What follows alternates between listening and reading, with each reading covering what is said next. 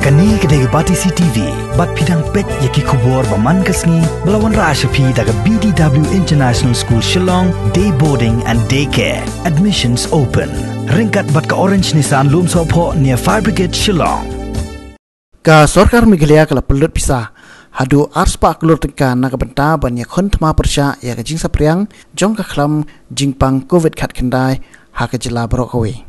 Menteri rang ba ka jela konrad kongkal sangma ha ka jing kran bagi la pathai kubor ha dien belawai ka jing lang belakhat pelong do lampang jong ka ying dor ba thau an ka jela ba met ba lingdo ula ongru ba ha kini ka jing lang ka Sorkar kala shem ya ki jing ajing mut na barok ki liang khnang ban Ïakhun persya ya ka jing sapriang jong ni ka jingpang ka bala dekhat jubor yaki pongut gimen simbrio hakajela.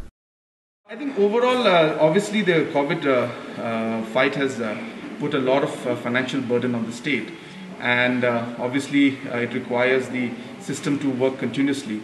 So yes, there has been a lot of pressure. We have spent more than 200 crores in the last 9 months. I don't have breakup details of that right now, but there has been a lot of financial involvement, and it's something that we can't escape because this requires a lot of work to be done, and that's the kind of expenditure that's been there.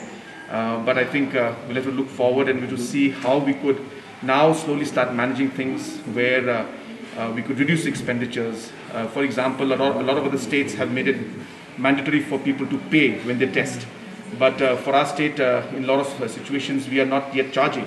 So all these kind of different aspects are there, and we need to examine that. There are pros and cons in that. Expenditures will be involved. But ultimately, I think at the end of the day, we need to ensure that we are able to fight this in the best possible manner. So we will work on how to improve things at the same time try to minimize expenditure. But yes, it's been quite a tough battle, and the expenditures have been.